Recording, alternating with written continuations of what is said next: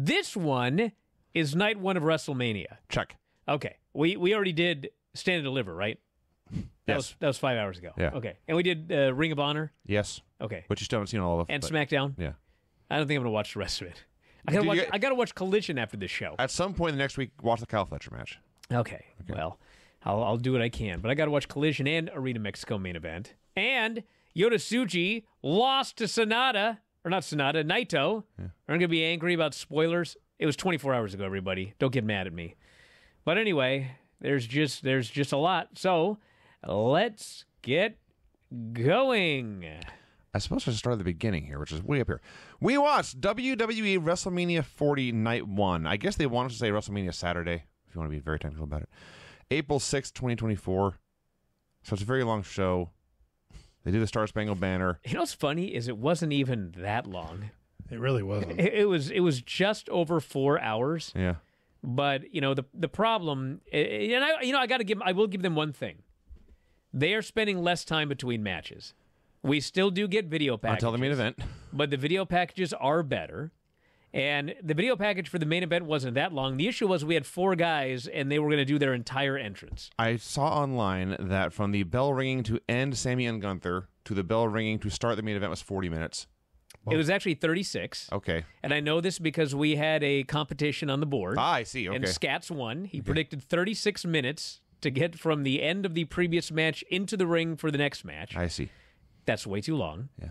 And then let's cut to the chase. The Rock pinned Cody. It is Bloodline Rules tomorrow. The main event went... I had it as 39 minutes. Somebody else said 44. I said 43. 43. Yeah. It may have been 40. It probably was 43. But it was a 12-minute match. Thank you. That's the key. That they stretched out for 44 minutes. I said some really great 40-minute matches. And hey, let me tell you this, everybody. I had the match lineup and also how long every match was going to be in advance. And I have the same for tomorrow. And it was planned to be a 45-minute match. And it was.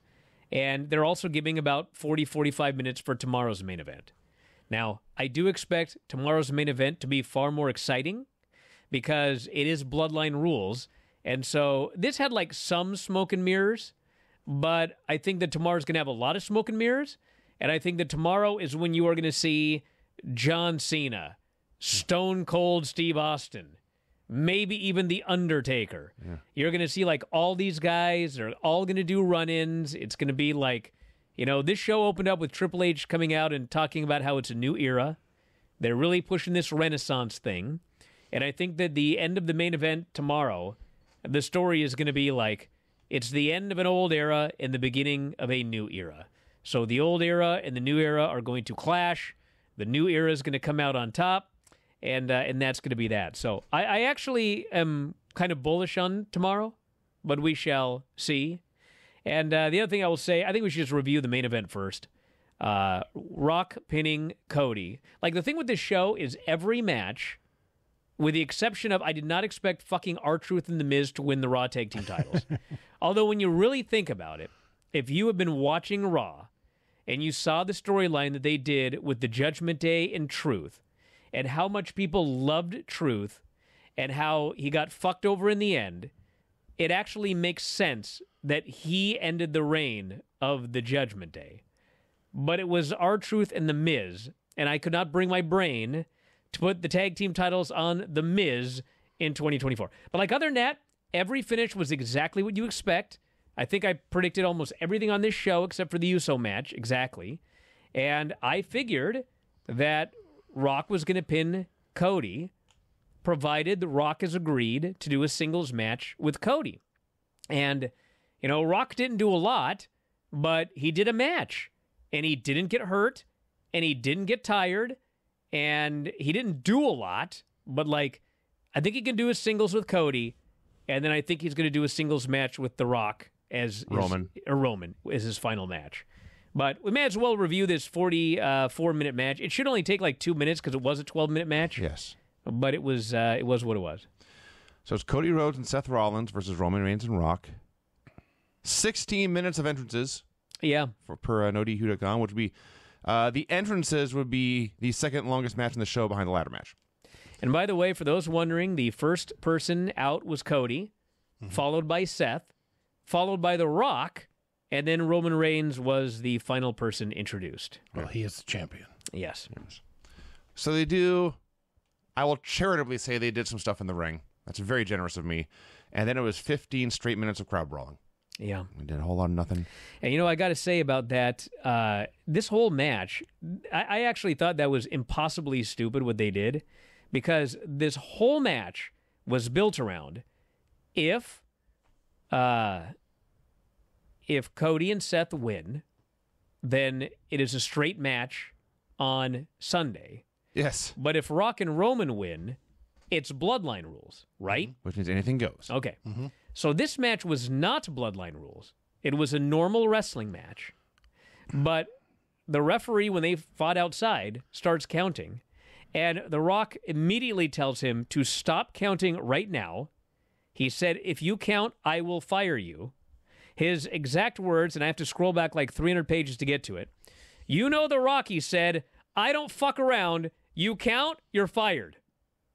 So at that point, it was like, why did we even do this match?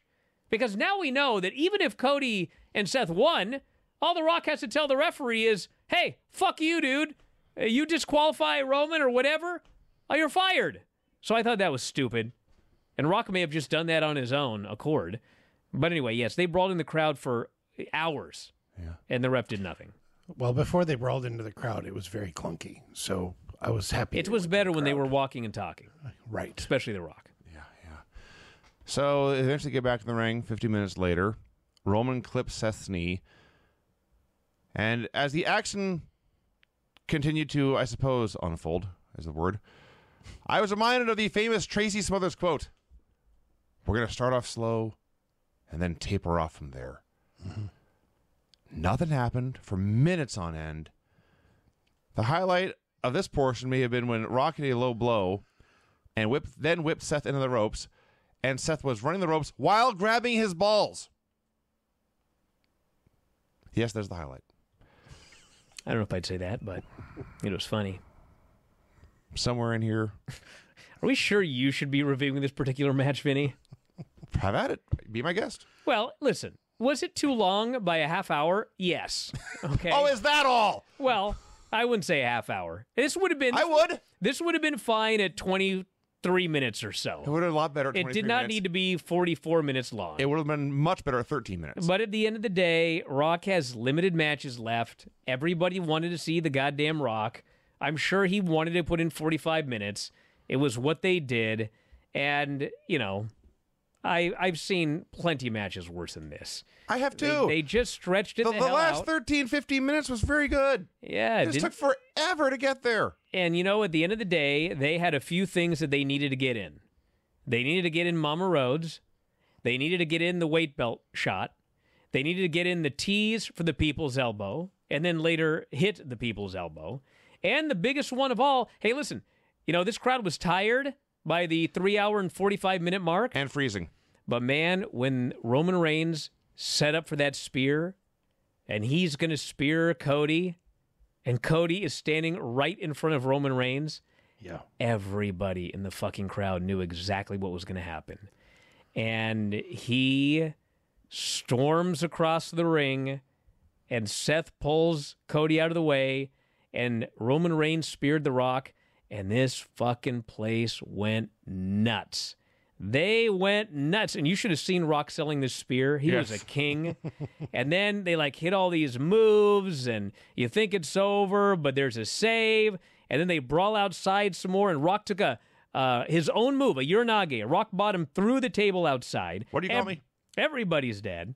And Cody throws Rock into the ring. Roman hits a drive-by. Cody and Roman get in this brawl. Cody hits the crossroads. He hits another crossroads. He's going for the third, and all of a sudden, fucking strapped on the back by The Rock. He strapped the shit out of Cody. And Cody goes down. Roman spears him. Roman can now pin Cody Rhodes. But Rock makes sure, I want that fucking tag. And so Roman's like, all right, take the tag. And he tags the guy in. Rock hits the rock bottom, does the throat slit, does the bloodline hand signal, people's elbow, 1, 2, 3. And as far as like the story they told in the match, like I thought the whole thing was good, just way too long. But it's not like it was a bad match. It's not like anybody looked bad. Everybody looked fine. And the people really enjoyed the end. By the end. And it sets up a lot of things. So I cannot say that this was like a failure. If anybody wants to say it's too goddamn long, the show was too goddamn long, like, go for it. That's fine. But as a match, I thought it was a totally fine match. It did what it needed to do. I agree with that. I thought the thing was a spectacle. I was not bored at any point. I did want them to Get to the point. Yeah. Love watching Paul Heyman, especially when Roman speared The Rock. I thought Paul Heyman was going to expire at ringside. Good match. Way too long. It needed what it needed to do. You also forgot there when Roman has Cody in the guillotine and Rock grabs Cody's legs and is holding him Under down. the ring. Yeah. And the ref is looking right at it, but of course he's scared of being fired, so he can't do anything. Yes. Yeah. And Michael Cole, the voice of the promotion, says to you, the fan, "This is so stupid!" And fuck, he was right. It was stupid.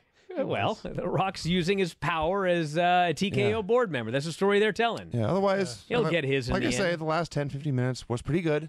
Yeah, Speaking of stupid, what in the world was Seth Rollins wearing to the ring? Hey, he wears stupid he shit. wears wacky shit, had a very long robe. I think it was supposed to be a giant flower on his shoulder. What I did like was Mama Rhodes is at ringside, and she's with Cody's father-in-law, who is Brandy's father, and apparently he's fighting cancer. He's getting chemo, the whole 9 yards, but he made it to WrestleMania, and he's standing there. He's got a weight belt over his shoulder, and believe me, I'm sure that Cody's mother is a very classy, like legitimately a very classy lady. But the funniest thing was when they show her at ringside and she's all mad. And I think it's Cole. One of the announcers is in the middle of saying what a classy lady Mrs. Rhodes is, and all of a sudden she just goes, "Bullshit!" She starts screaming and swearing at The Rock. I missed that. I was dying. It was awesome. That's funny. I loved it. The Rock's mama was there too, but she was not mentioned. No. So we had the twin pedigrees for a double near fall. That was a great spot. Yeah. Place went nuts for that. We had, towards the end there, I counted 6 bumps for The Rock in this match, which is actually more than I was expecting, to be fair. Sure. And the last one was really big. I know I say all the time that table bumps are overrated, but the fact is going through a table is worse than a normal bump in the ring. And that rock bottom through the table, as you know, the Uranagi by Cody that put Rock through the table. And at the same time, Rock speared Seth through the barricade. I thought that was going to set up Rock and Cody one-on-one for a while, which I guess in the end it did, and then Rock returned, and the finish happened. So, well, the other thing too, when you get the bump through the announce table, is a normal table. It just breaks right through the middle. You know exactly what's going to happen, unless it doesn't break. But like you're going to go through the middle, it's going to go like this, and that's it. With the announce table, because of the way it's constructed, I mean, first off, you have to hope that everything's off that table and nothing was left on there. And then it breaks weird. It doesn't just crack through the middle. It like kind of collapses in a weird way. So it's more unpredictable than going through a normal table. But hey, Rock took it, and you know when I always said The Rock is never going to have another match. I said that for years, and the reason was he had 2 matches with John Cena, and he got pretty seriously injured in both of them. And this was a decade ago that he had those matches. Mm-hmm. And I was like, there's no way. He's 10 years older. It's just not going to happen. But as it turns out, Rock's no idiot. And the big difference is when he had those matches with Cena, he had been retired for years and years and years and years. And what he tried to do in both of them was be the old Rock. And he couldn't, and he got hurt. In this match, there was no mistaking his understanding that he is not the old Rock. He has a few spots that he can still do, and he did them. And the rest of it was walking, talking, brawling, stomping, kicking, and cheating. And the other guy did all the work, and I thought that it worked out great for him. At the end, when he's setting up for that people's elbow, do you remember when he first came back? And all he did was walk to the ring, and he was totally gassed. Like, he walked to the ring, he took the mic, and he's, like, about to die. He's just he did this 40-minute match, 44-minute match or whatever, and at the very end, he's standing there getting ready for the rock bottom. He ain't even breathing hard. That's how well he paced himself in this match. So he can do 2 more. I think he will. Do you think that Stone Cold Wrestling last year, do you think that lit a fire under him? I doubt it. He's wanted to wrestle for years. It just has never worked out. Okay. I think the big difference now is when he got on that TKO board, he got $30 million, which is, more than he would make for a movie. Sure. And so I think he had no problem taking time out of his schedule for that $30 million. So, anyway. You want to just go backwards to the show or start at the beginning? Let's start at the beginning now. Okay, I'll go way. We might talk more about this later. Way the hell back up here. So the show went too long. They played the Star Spangled Banner. They played Triple H's music. Paul Triple H Levesque comes out. He basks in the crowd for a while. He says it's a new time and a new era, and he leaves. And I understand there's been some headlines they like to put in the past. There was a point to this, but the show was too long. This didn't need to happen. Becky Lynch versus Rhea Ripley. God bless Becky Lynch for using her WrestleMania entrance to plug her book. Yeah, that was awesome. She had like her like something from her book on her tights. Yep. Yeah. I mean, she was not fucking around here. No. And Rhea had a live rock concert, which is always cool. They said that Becky had a 102-degree fever all week. She was suffering from strep throat. Yep. But you know what? She still did a good match. They had a good opener. Yes. Yeah. When she came out, she looked drawn. She looked pale. She looked very skinny. And the announcer said, "Oh, she's been sick." I said, well, that makes sense. Yes, yes. So it did take him a little while to get going, but the longer it went, the better it got. And it was all back and forth. It was a very clean sporting contest. Nobody cheated. Nobody interfered. There was no judgment day. There was no bullshit. There's 2 wrestlers wrestling. And they started hitting their submission holds and other finishers, the manhandle slam, the pump handle slam, with a very cool Vinny V-style setup, I will say. And they do a spot where Becky's on Rhea's shoulders. Oh, my gosh. They tumble out the side of the floor, and she's still on Becky's shoulders. And then Becky gets an electric chair drop from there on the floor. That had to suck. And then they're fighting on the top rope. Becky goes to the avalanche manhandle slam. Rhea escapes that, hits the pump handle slam into the turnbuckle, and then one in the ring gets the win. It was a very good WrestleMania opener. I thought this was an excellent opening match, and I thought both women looked great, especially considering Becky had strep throat and a fever all week long. Yep. And this was what she wanted. She wanted to work that opener. She got to do it. And, I did the prediction show with Lance on Wednesday, and I predicted Rhea. And as soon as she had that live band, I was like, she's got to win this match. Because Becky's already a star. She doesn't need to be the champion. Rhea is the hottest woman they have in the entire company. I mean, she's a star at the level of the big men stars. There's no reason to beat her right now. And on a WrestleMania show where you're going to have a lot of happy endings, you got to have some heels going over. And that's exactly what they did here. And I thought it was a very good match. They always have those the 3D graphics that are just floating in the air. The one with Becky's book actually on the stage, it got me. I thought it was legit for a minute. And then she walked through it. Yeah. Yes. Oh, hey. Well, that's like the best thing they ever done with that. It was pretty cool. Quick aside before we move on, the pictures of Rock selling the spear are now being shared and laughed at by the Transformers accounts I follow on Twitter. Wow. So this is okay. This is going well. Michael Cole, I'm almost positive he actually said this. Right after this break, 6 brave tag teams will compete in a ladder match. Well, and I hope I'm right. They were brave. They were brave. It was a ladder match. I also want to both say sets of belts. I want to say during the break, usually there's a commercial for the non-premium Peacock people, and usually they just play a generic ad for some other program they have or a generic high personality video. This one was pretty deadly in the park. Sadly, not wearing their ring gear, but discussing the other teams in this tag match instead of them and who they like, who they don't like, insults and jokes and all this. It was fun and clever, and I enjoyed it. They someone mentioned this on Twitter, and it's true. The video packages that they have are vastly improved with the new production team. They're all different. They're all unique. They're specific to whatever's going on. I thought they did a great job with the video packages. Do we need this many? No. I mean, you could have done this show in a lot less time, but what they did I thought was really good. I got the free version of Peacock with my telephone bill, so I saw a preview for the new Planet of the Apes movie. Ah. So, I've heard those movies are really good. oh yeah, I only saw the first one. I need to see the others. they're very good. 6-team ladder match for 2 sets of tag team belts. DIY versus Awesome Truth versus New Catch Republic versus New Day versus A-Town Down Under versus Judgment Day. You know, I got to say that I watch all the shows, and in building this up, I'm surprised they did not push harder that the tag team titles could be split. Mm-hmm. Like, I did the show with Lance Wednesday. I had not even thought of it. And Lance goes, I got an interesting thing they might do. Mm-hmm. And he's the one that brought up one team grabs one set of belts and the other team, and I was like, I never thought of that. They never push that on television.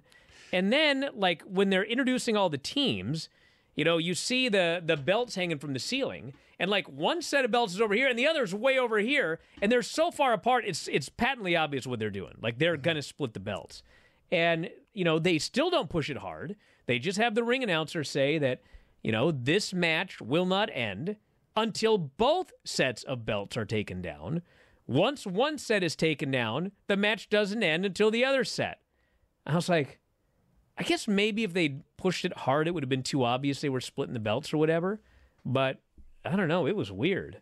It was fairly obvious what the finish was going to be because they didn't have all 4 belts hanging from the same hook. Well, exactly. They were split. They were far apart from each other. And so I knew immediately that A-Town Down Under was winning one set. Like, as soon as they lost in that they did, there was no reason for it. They just had Pete Dunne and Tyler Bate versus A-Town Down on SmackDown, and 2 teams in a ladder match for no reason, other than they're both in a ladder match. And Tyler Bate and Pete Dunne beat them. And as soon as that happened, I knew A-Town Down's winning. Pete Dunne and Tyler Bates are first set of challengers. So the only question was, who wins the other set, if anybody?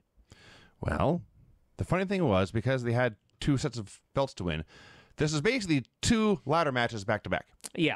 And the first one was, by WWE ladder match standards, incredibly tame. And totally anticlimactic. And the biggest spot was New Catch Republic doing mirrored moonsaults off a ladder onto the floor. Otherwise, they just wrestled. Guys might get hit with a ladder, or maybe thrown into a ladder just leaning in the corner, but nothing completely insane. They did a comedy spot with Truth getting a hot tag during this ladder match because he's insane, doesn't know what's going on. Crowd loved it. Everyone fights for a while. The ring is empty, and Grayson Waller, out of nowhere, scurries up a ladder and grabs the SmackDown belts. And the instant that happened, the mood totally changed. And it took him forever to get up there, that too. and forever to undo. I'm just waiting for somebody to show up, Yes. and no one does. And the crowd's like, oh. Because they actually said the winner of these belts, like, they played it up like the whole match was over. So I think everybody might have been a little confused. And then the match continued. Boy, did it. Yes. And the very first thing they did was, I forget who it was, but 2 guys grabbed Grayson Waller and powerbombed him off the ladder, still carrying his new championship belt. Powerbombed him through a ladder bridge, and he seemed very, very unhappy about that, writhing and screaming on the ground in pain, and was never seen again. There was more insanity. We had Xavier Woods doing a diving elbow to Ciampa across the ladder bridge that did not break. We had Kofi doing a trust fall off the ladder onto a bunch of dudes on the floor.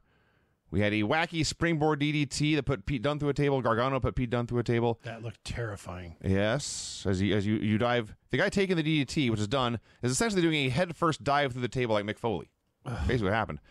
And what happened next is even nuttier because Ciampa at the top of the ladder grabs bait, does an air raid crash off the top of the ladder. My Good God. Lord almighty. That was horrifying. So JD McDonough is in there trying to help Judgment Day win. New Day dumps him off the ladder through 2 tables. And you could hear them shouting, just tip it, like they had planned something else and decided to just get it done. And Damian Priest super kicks a chair into Woods' face. Kofi gets Razor's Edge onto the chair. And Woods and Priest are fighting atop a very scary ladder that looks like it might fall down any time. Well, what happened is there's a ladder, and they have to do a spot on it. And so Priest goes to start climbing this ladder, and referee Jessica Carr fucking grabs his leg. She's like grabbing his leg, like, don't climb. And he has no idea what's going on. So I think he thinks it must be one of the other wrestlers. So he's trying to yank his leg away, and he's looking back and screaming. He realizes the ref, and she's like yelling at him, like, stop. And he totally ignored her, and he started climbing. And probably about halfway up, he realized, oh, shit. Now I know what she's fucking grabbing my foot for. This ladder is fucked. Yeah. And so, they both climb anyway, even though this thing is about to collapse. And they tried what they claimed was, I think they said it was like the broken arrow off the top or something. I forget what they said it was. Yeah. That's the claim. They both just fell down, almost killed themselves. And then, Priest is supposed to immediately do another spot, but the ladder's broken. So time just stopped. This poor guy has to fold up the ladder, throw the goddamn thing outside. Truth realizes that this is a problem. So him and another referee are throwing another ladder in the ring, which they catch on camera. So he brings in the other, and he finally sets it up. And I'm like, oh my God, if this is the finish, and like he had to set up a whole different ladder to try to get those belts, but he gets tipped over and thrown off again. And then Truth starts to climb. And I'm looking around, and there's like no one around. And he's getting higher. And like usually when someone is going to do something, if you'll notice, they cut in real close to the guy climbing. So you can't see the other person who's coming in. But when they do the long hard cam shot and they just keep it there, that's usually the finish. And I'm like, what the fuck's happening?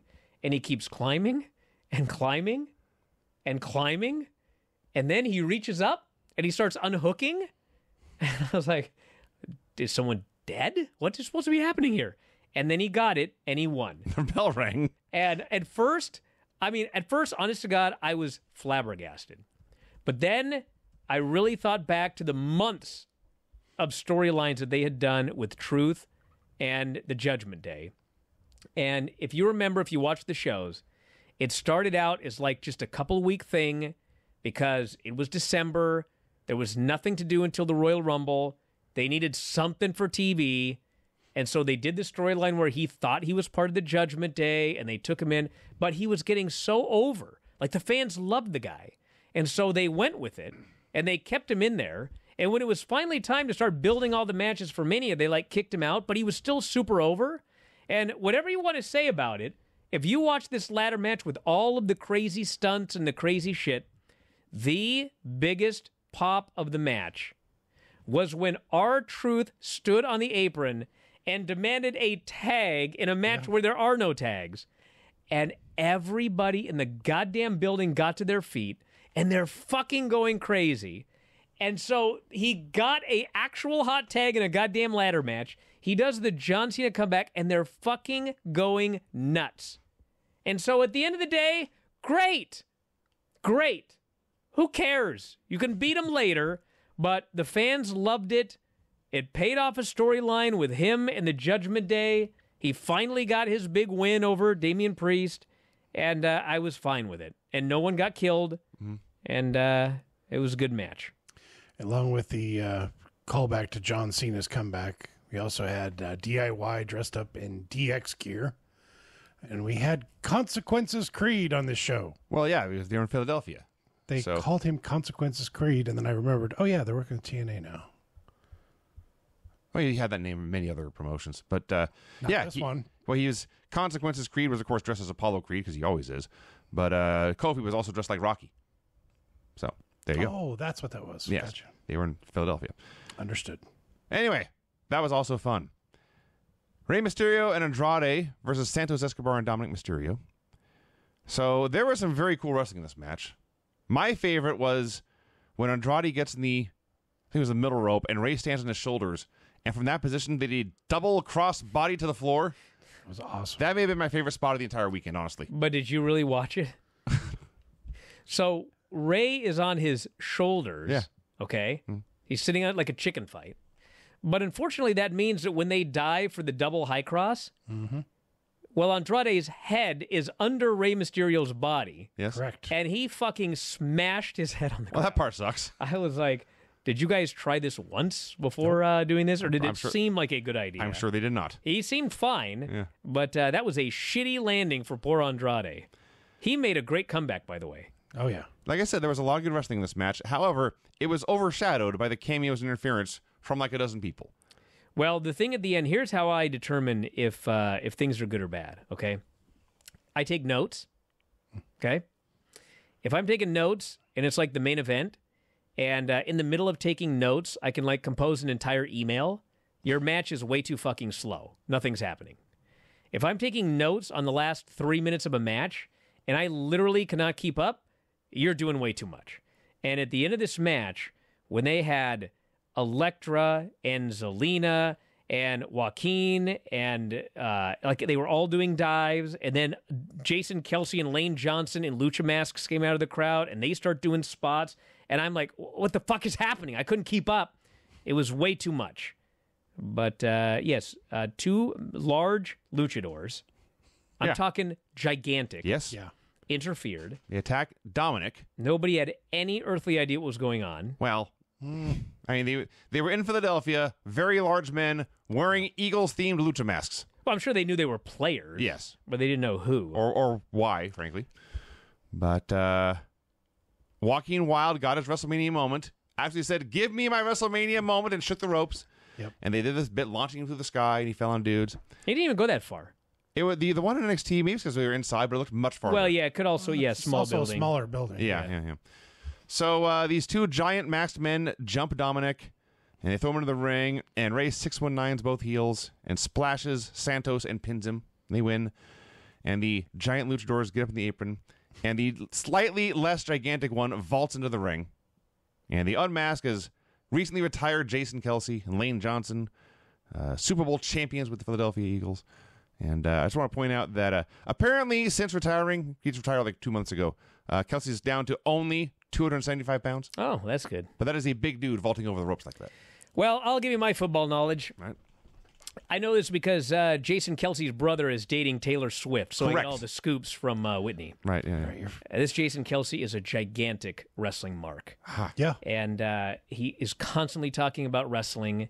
He just absolutely loves it, and I would not be the least bit surprised if we see Jason Kelsey at like SummerSlam or next year's WrestleMania. Like, he'd die to be able to do something for WWE. So there he was, and I thought this match was good. I thought it was a good match. You know, they didn't have a ton of time. I guess it's not really a complaint, but I've been watching Andrade, and he does the same spot in every match, which Charlotte did every now and then, which is you do the moonsault, the guy rolls out of the way, and then you hit the standing moonsault. Mm-hmm. And far be it from me to give advice to Andrade El Idolo, but like if it were me, I would just hit a moonsault 80% of my matches. So that way, on a big show, you go for the moonsault, they roll, and you hit the standing moonsault. As it is, it's like his idiot opponent always knows to roll the wrong way to get hit with the second moonsault. It's like Ric Flair going up to the top rope and getting thrown off every time. It's like, that should be something special that you do on special occasions as a special counter. It's a family thing. As opposed to every last single match, you do the exact same spot. It's like Billy Kidman's never powerbomb Billy Kidman. Yeah. Right. Yeah. It's like never roll out of the way of Andrade's moonsault because he's going to hit you another one. Or roll towards the corner, which is what you're supposed to do anyway in real life. Right. And then his move will be foiled. I like the match. Remember, Andrade was doing the figure 8 in AEW as well. Yes. He was also using Charlotte's moonsault from the top rope to the floor, which, man, I'd stopped that yesterday. Yeah, Brian had a long rant about that. Yes, I did. Yeah. Oh, by the way, Kalani. speaking of... this morning. I'm sorry, earlier this afternoon. It was early this afternoon. Jesus. You know, Yes. speaking of rants, like yesterday I got really pissed off that they gave Elektra that tree slam. Yeah. Well, the women start to do a spot, and Zelina goes for like a moonsault off the post onto Elektra, and Elektra is fucking miles away. Yeah. She's nowhere near where she's supposed to be. She has one spot at WrestleMania. And once again, in a spot involving Zelina and Elektra, Zelina almost gets killed. She's escaped death twice. Hopefully we can get these two as far away from each other as humanly possible. And Elektra should just be a manager. I don't think not everyone needs to wrestle. Let her be a manager. It's fine. Jimmy Uso versus Jey Uso. Well, first we had Lil Wayne. I'm sorry, Little Wayne. Lil Wayne. And I quote, "The greatest rapper of all time." That's what they called him. That's what they said. The greatest rapper. I like Lil Wayne. I believe you do. Yes. When I become a rapper, that's what I'm going to be. Lil Wayne. Yes. So he rapped Jay down to the ring, but first they had a incredible hype video for Jimmy and Jey Uso. Debatable, says Brandon. No shit. Like, I don't know a ton about rap, but I can tell you one thing. You don't say. Lil Wayne is not the greatest rapper of all time. He's just not. I didn't say he was horrible or anything. I said, come on. I'm tempted to quiz you, but... So, there was a great video hyping up the lifelong relationship between Jonathan Salofa Fatu and Joshua Salofa Fatu. Yes. It was good. It was awesome. It was fucking awesome. And how I am my brother's keeper, but after all they've been through now, I am not my brother's keeper. And then the bell rang. Bro. Say it. Well, I'll put it this way. So I knew this was going to be a 10-minute match. That's what it was scheduled to be. And I thought, Jimmy and Jay, one-on-one, WrestleMania, 10 minutes. There's only one reason it can be a 10-minute match, and that is there's an angle at the end, something's happening. Probably, I predicted Jimmy beats Jay. It's the beginning of the feud, not the end. So I'm watching this fucking match, and they're working it like it's a nothing happening match to set up an angle. And then, at the end, Jay's killing him. Jimmy begs off, says he's sorry, but he hits a sucker super kick. He goes up top for the big splash. I'm like, here we go. Match is over. Let's do the angle. Jay kicks out. Jay spears him. Jay hits a big splash. Jay pins Jimmy in a total nothing, star and a half if you're being nice, just their match. And I'm like, okay, I get it. Babyface wins, but then the heel and it's like some new guy, Tamatonga, shows up. They beat the shit out of him. That's it. Nothing. Jay won. He celebrated. Yeah. And they moved on. I liked at the very beginning of the match, Michael Cole pointed out that there's been 3 brother matches at WrestleMania. Brett and Owen, the Hardys, and now this one. I think only one of them was good. They should have stopped at 1. I'm going to clarify what Michael Cole said. There have only been 3 real-life brothers. Okay. Because Wow. Taker and Kane wrestled several times. Wow. Yes. Okay. Huh. That's an interesting thing to say. Yes. Yeah, but still. Yeah, I know the Usos are noted for super kicks. I counted 9 super kicks in this match, plus 1 jumping super kick. That's 10 then. Then That's one a super duper kick. Fair enough. Then 1 teased super kick, but Jay stopped because Jimmy was begging off. That's the most interesting thing I have to say about this match. That's fair. Yeah, let's just go on. Bianca Belair and Naomi and Jade Cargill versus Damage Control. You know what's funny about this match? I wrote the review before the match finished. Like, I was cooking during this match. And so... Is this when you burned the chicken? I didn't burn the chicken. It's funny. The chicken was good. The oil. You burned the oil. Yeah. Yeah, we spent... I gotta figure out this chicken thing. Like, I can cook meat great, but, steak. Brian made me a steak earlier. Chicken is meat, right? But it's different. I mean, you can't have rare chicken. No. You'll die. So really should not. Brian made me a delicious steak when I got here. Steak with caramelized onions. It's fucking great. And the chicken dish you made tasted very good. It tasted good, but I need to work on it. 20 minutes before that was... Yeah, we almost set the house on fire. And your fire alarms are too high for me to reach to turn them off. Yeah. The smoke alarms. So, yeah. But anyway, I was cooking. Yeah. And so this match starts, and they got the heat on Naomi. And I just sat down and I wrote exactly what happens. Naomi makes the hot tag to Bianca. Bianca makes comeback, gets cut off. They work her over. She makes hot tag to Jade. Jade kills everybody and wins. I wrote it all down. And then I kept cooking. And That is literally exactly what happened. Exactly. Yeah. They did exactly what they should have done, what you would expect them to do. And it was by the numbers. It was fine. Yes. It was just there to get over Jade. Yes, exactly. Yes. I wrote barely anything about this until Jade tagged in. And then, as noted, she did very basic stuff. She did not move 1,000 miles an hour to make sure that stuff was done correctly. Everything was done correctly. She had great poise. She seemed very comfortable in this giant atmosphere, this huge event. She's a star. My favorite part is when the other women return or they're doing stuff, and Asuka goes to blow mist at, I believe, Bianca, but Bianca dodges, and the mist is supposed to hit Kairi in the face. Right.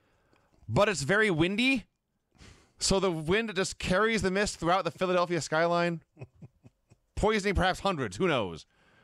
And Bianca does her whip spot and hits the kiss of death on Asuka, and Jade pins Kai with Jaded. Was this much of a match? Not really. Was it a showcase for Jade? Yes, and it was great. Yes, not everything at WrestleMania is a giant blow-off WrestleMania moment. Yes. Sometimes you have to use WrestleMania to start new things, to get new people over, to kick things off. And that's what this match was. And it was exactly what it was meant to be. By the way, since people are talking about it on the chat, I want to make it clear. I can cook chicken in various ways. Oh, my gosh. But what happened is I got a brand new, really nice set of cast iron pans. I got a big flat one, and then I got a big one and a smaller one. And I'm trying to learn to cook everything in cast iron. And I could have barbecued the chicken. I could have put the chicken in the oven. I wanted to I'm working on how do I make it in this cast iron skillet here. And I think the first thing is less oil. I think that was the main problem. Lower temperature. Yeah, it wasn't even that hot. I think it was. I figured like I don't want this chicken sticking. No, you don't. No. So I just bathed it in avocado oil, and probably Some oils have a very low smoke point. But this has a high. It's like 500 degrees for avocado oil. I didn't know that. No. But there was a lot of it. While we're on tangents here, I'll point out that last year, Billboard magazine ranked Lil Wayne the 7th greatest rapper. That's what I said. People were making fun of me. I told you he wasn't number one. I didn't say anything bad about the guy. Who was number one? Jay-Z. Okay. Okay, now. Where was Flava Flav? Oh, my gosh. Let's see if Command F. He's more of a hype man than a rapper. He is mentioned, but he's not ranked. Chuck D was 34, which actually seems way low. I'm no expert on the subject, but Sure. Yeah. All right, now Brian, as you mentioned, some matches at WrestleMania are not meant to be all-time classics. Others are. Some are. Sami Zayn versus Gunther. Sami's backstage.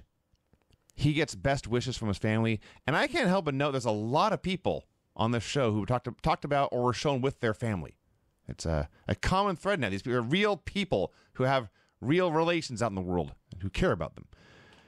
He meets with Chad Gable, who gives him a pep talk, but is very surprised when Chad tells him to go out alone. You got this on your own. You always do.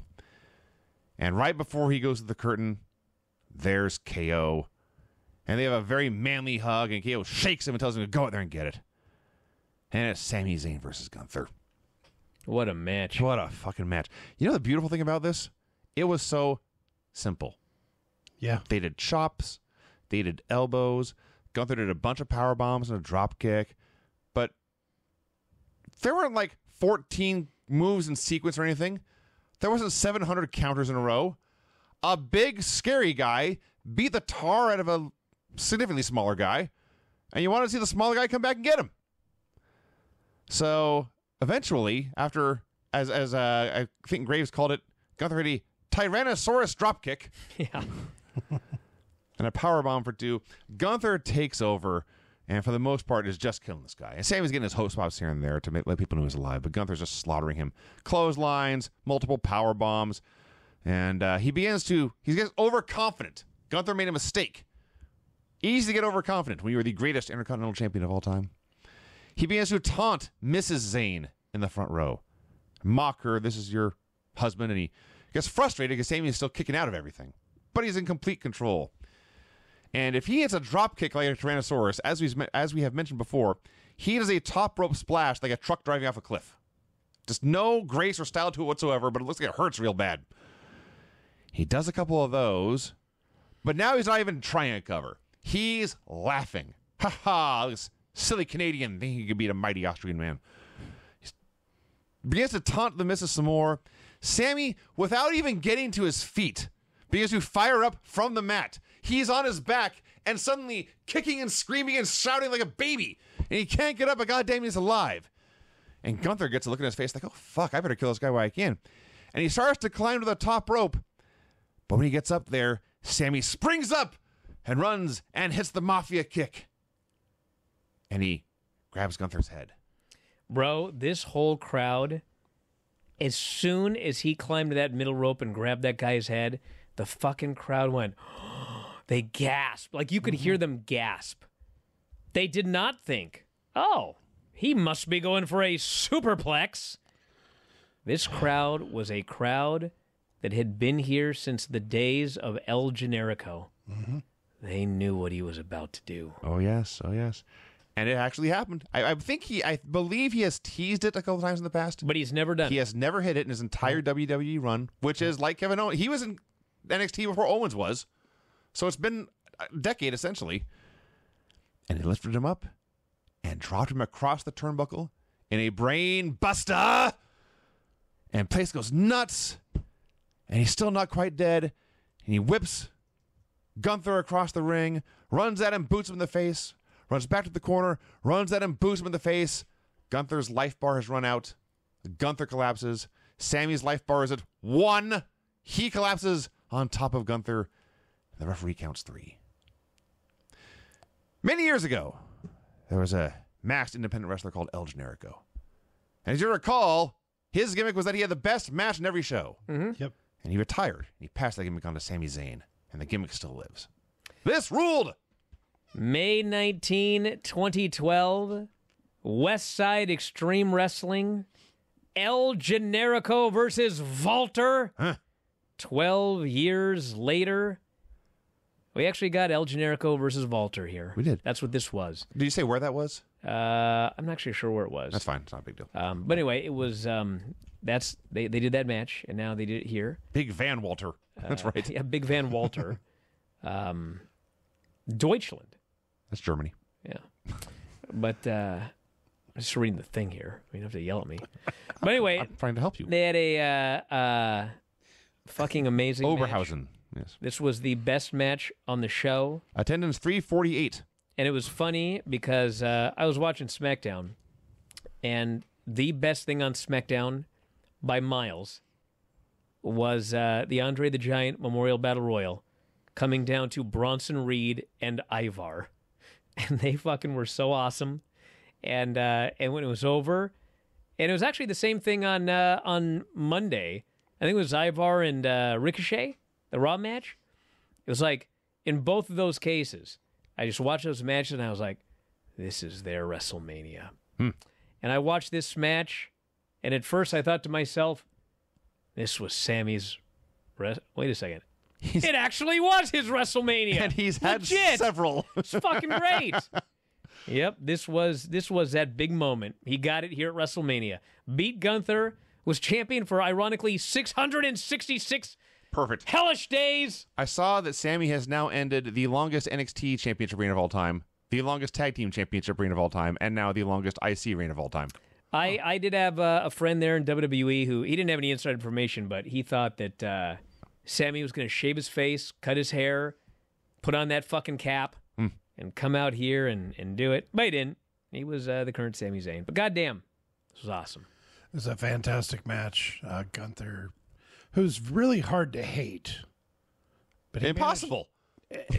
He's really hard to hate. He's my favorite wrestler in WWE, at least. But he would be killing Sammy, and then he would go over and taunt Mrs. Sammy. Yeah.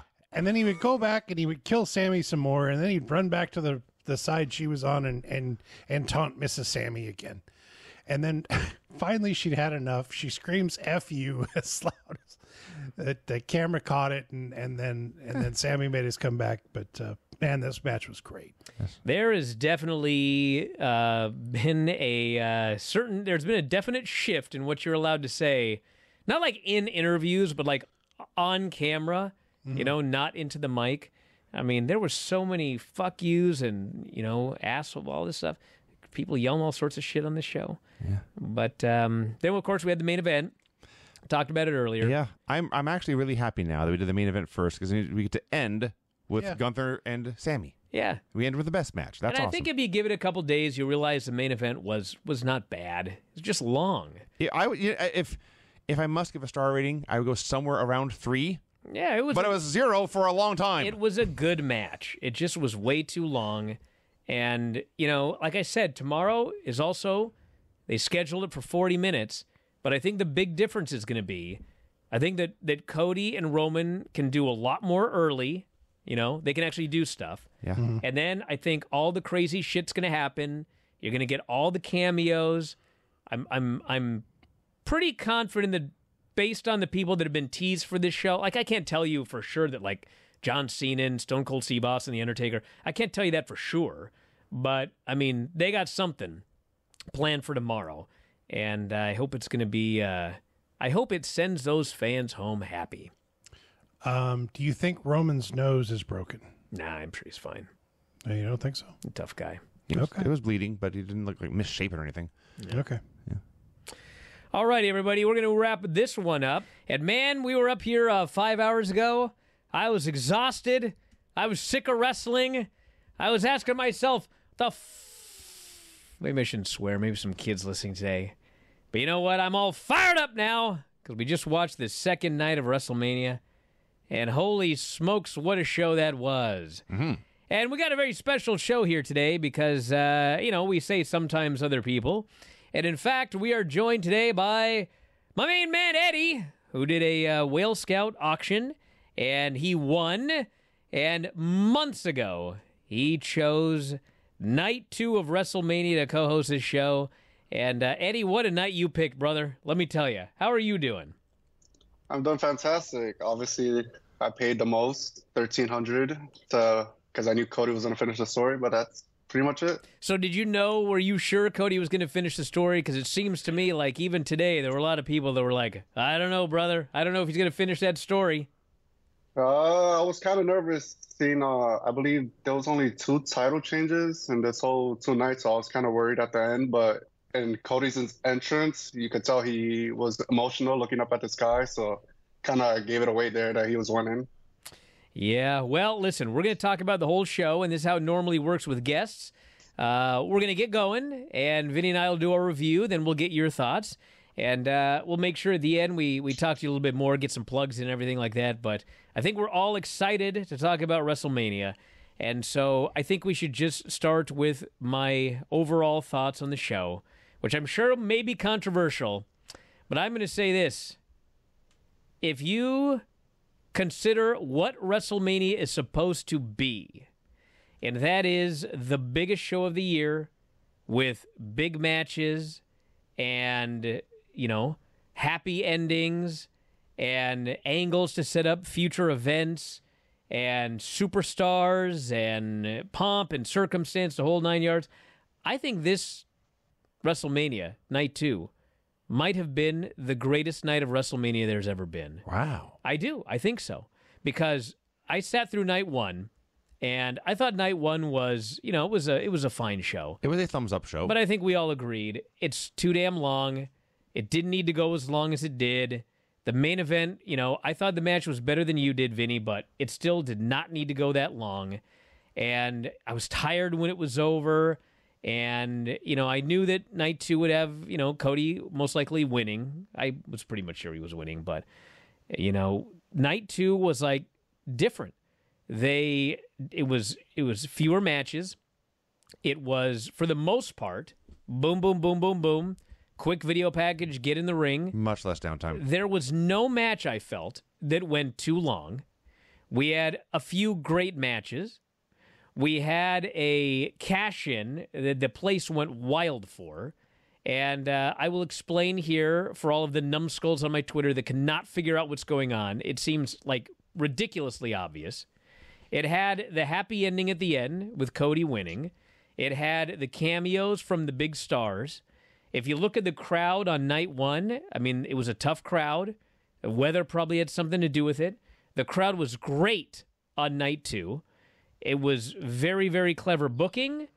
There was nothing that you thought, that was the stupidest thing I've ever seen, which we've seen at many, many WrestleManias at some point or another. That's true. So I thought that as a single night package, it was not too long. Like, I just thought it was great. I thought it was a fantastic night of WrestleMania. On the whole, yes. I think the best match of the weekend was still Sami Zayn versus Gunther. Sure. But the everyone left night two feeling happy.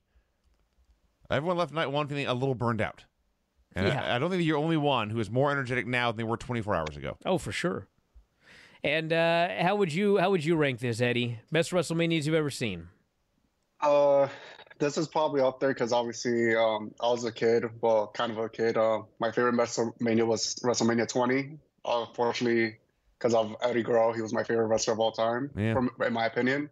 And then obviously that moment with Chris Benoit and Eddie Guerrero. But this ranks up there. Sunday night too, the crowd was pretty fired up, and it made it more impactful each match. Like Bayley's match, I felt like probably the crowd would have gotten exhausted, but nope, they were fired up, and then they were fired up for their main event. I was just surprised Stone Cold didn't even show up, especially with the hints Triple H did today. I was honestly expecting even more run-ins than I did we too. got. Yeah. I thought we were going to have Foley. debuting Samoans. I thought we would have Stone Cold coming out to make an appearance.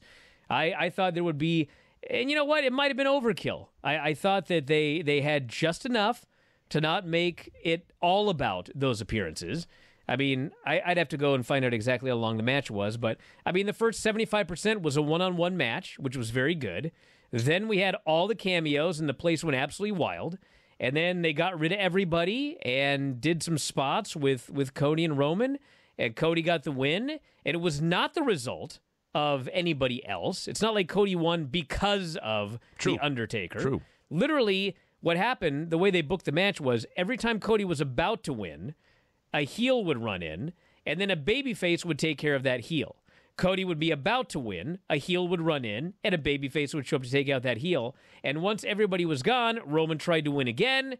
Cody thwarted him. Cody was the winner. Cody won this on his own. So it was very, very well booked, and we will get to that. But you know what? Let's start at the beginning tonight. Interesting change. Because we're going to end on a happy note. That's true. Last night, we started with the main event, and we ended on a happy note of Sami Zayn and Gunther. Tonight, we can start at the beginning and end up here with a happy note. So here we go. We watched WWE WrestleMania 40, Night 2, April 7th, 2024. It opens with Stephanie McMahon coming out to a new metal remix of her song. I was not expecting to see her. No, it was a surprise. She was at the Hall of Fame, but, a lot of people show up at the Hall of Fame. Yep. Like Keith Lee was there. He didn't show up today. No, he did not. She just merely notes she's very proud of the first WrestleMania of the Paul Levesque era, and nobody understands WrestleMania better than Triple H. She left, and this is basically the same thing Hunter said to open the show last night, and I've seen Stephanie and Hunter declare new eras many, many, many times. And by the end of this two-night show, I think it's the first time where I actually believe them. Yeah, but you know what's different? I'll tell you what's different. That I believe them. That's different. Well, here's why. Because every other time they've told you it's a new era, it's because things were complete shit. Yes. And so they thought if we come out here and we make some minor change and tell you it's a new era, you will believe it because you're a moron. What's happened here is they've spent 18 months creating a new era. And tonight, the big payoff for the last 18 months of booking, 2 years, is to now declare that it is a new era after it has already been a new era. That's the difference. I mean, how many times, Corbin, they did that shit with Corbin and, this is going to be new, that's going to be new, whatever. This is, they made it a new era first, and then they declared it at a pinnacle point of that new era. Which, if they're lucky, this ain't the pinnacle, by the way. Indeed. Yes. Our opener, Drew McIntyre versus Seth Rollins for the World Heavyweight title. This show just started, and Pat McAfee was terrible. This was not his best show. He had a bad night all night, but it was worse. He was worse at the beginning and got moderately less bad throughout the show. And I don't know this for sure, but about an hour into the show, Snoop Dogg came out, and Pat implied that he and Snoop had been hanging out earlier in the day. Perhaps there's a connection between that and Pat's terrible performance. Oh, we will get to Snoop. But they got bagpipers out there for Drew. McAfee won't shut up. He's talking over the pipe music. Him and Punk. Well, he started it. And Punk at least had a point because it's Drew McIntyre's pipers. They're playing Scotland the Brave, which was Roddy Piper's song, which is Punk's hero, and now it's his enemy's playing it. So Punk says, this is sacrilege. But that word is too big for Pat McAfee, so McAfee is rambling on more.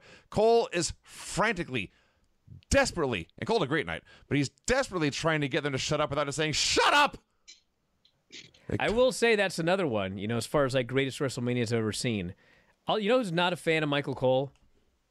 Me. I've often not been a fan of Cole myself. This was his greatest one-night performance of all time. He was fucking great. He was tonight what they try to tell you he has been for the last 2 decades. That's actually true. He was awesome.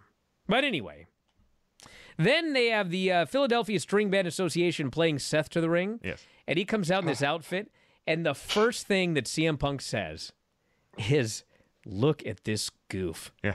And, I don't know, man. There's a lot that I don't have in common with CM Punk, but there's definitely... You see eye to eye here and there. We do see eye and eye in ways, more ways than I think that he would like, but definitely not always. But we were on the same page here. Look at this fucking goof. So with that out of the way, I will cut to the end. Drew McIntyre pinned Seth with a Claymore to win the World Finish Spamming Championship. But let's talk about this match. This match was great. It was great, but my God, did they do a lot of finishes. Well, it was interesting because... The first move was a Claymore. Yes. The last move was a Claymore. There were at least 3 others in between. Yeah. And then all they did in between was pedigrees and curb stomps and future shocks and table bumps. I had the match lineups, and in addition to the match lineups, as we talked about yesterday, I also had the length of time for all of the matches. And it was all pretty much exactly the amount of time that they'd been given. And for this one here, they like it said, Seth Rollins, Drew McIntyre, 30 minutes. So when the first move was a Claymore, I was like, did Seth get hurt last night? Or like, what's going on? Seth kicks out. Then, within like 3 minutes, they're just going near fall, big move, big move. I'm like, are they doing 30 fucking minutes of this? Like, what's going on? So they end up going back and forth, hitting all their moves, the whole shebang. And Drew mocks Punk outside. He says he's going to hit a GTS. Seth avoids it, but Drew hits the Claymore. Fight outside. Seth gave him a stomp on the announce table, throws him into the ring. And as Seth gets in the ring, Drew hits another Claymore out of nowhere, hits another one, and pins Seth clean in the middle. 10 minutes. And I was like, man, I hope Seth's okay, because that's way shorter than they were supposed to get. And then I found out why. They had a long post-match, and it was Drew falling to his knees. He's in tears. He has been waiting 4 years to get his world title win at a WrestleMania that actually has people at it. And he gets on his knees, and he says, give me that belt. And he makes the ref very slowly put the belt in his hands. And he touches it in front of all these people. And he's in tears. He's so happy after 4 years he finally got his win. And he starts mocking CM Punk. And then he goes over to his wife and he gives her the belt. She's been with him this entire time.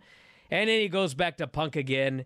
And he puts the belt on the table between him and Punk. And he gets on his knees on the table, and he's cutting this promo on CM Punk, and Punk's like, do you really want to do this? Like, your wife's here.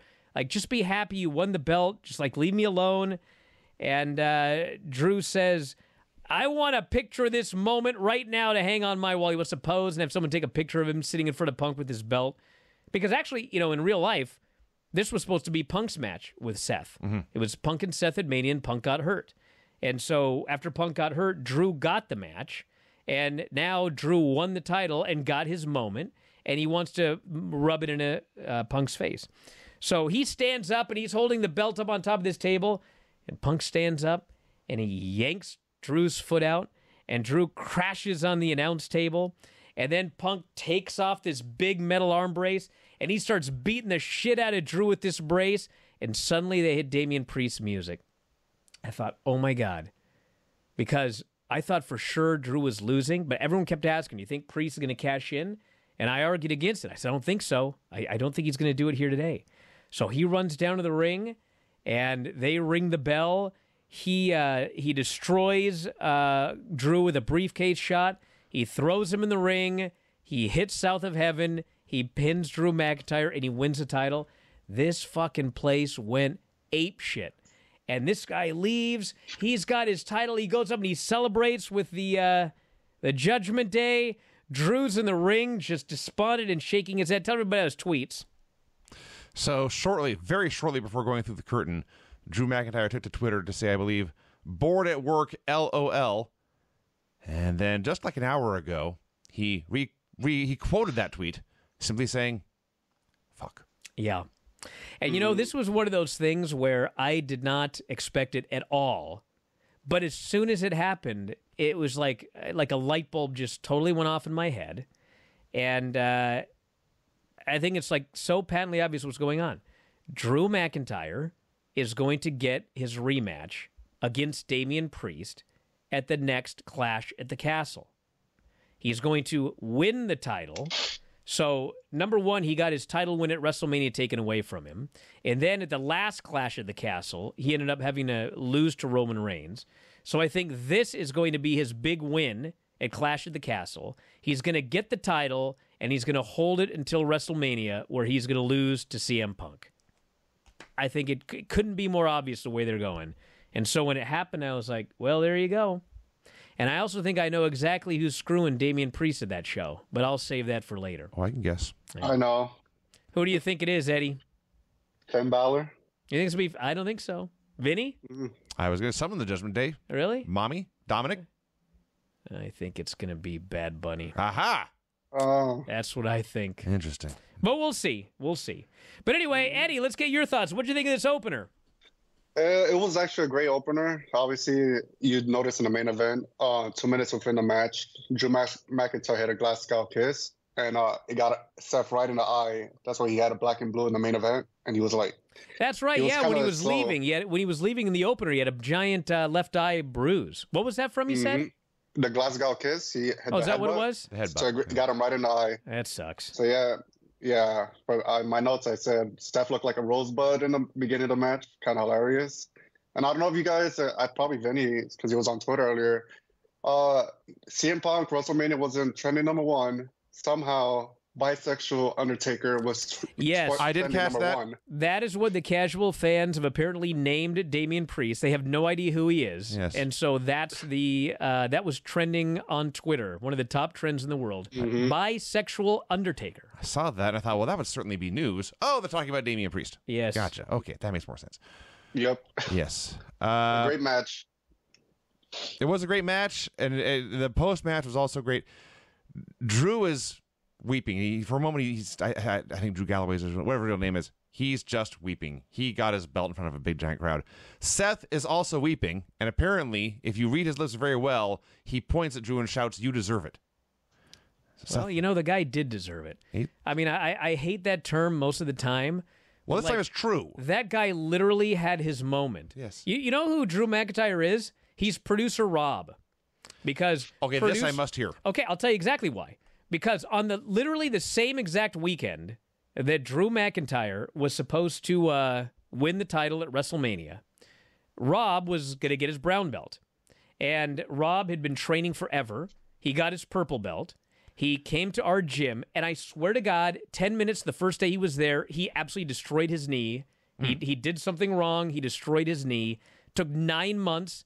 He finally came back as soon as he was ready. He trained his ass off. That was going to be his day. And 3 days before it was supposed to happen, the gym shut down for COVID. And it was the same thing with Drew McIntyre. He worked his ass off. He deserved that. And it all was taken away from him. And even in the pandemic era, it is true. That guy was out there busting his ass as champion, doing everything he could to keep this thing afloat in front of nobody. And so I don't like the term, you deserve it, but he earned that shot in front of those fans. Win or lose, he earned that WrestleMania shot. And it was taken away from him for something that was absolutely not his fault.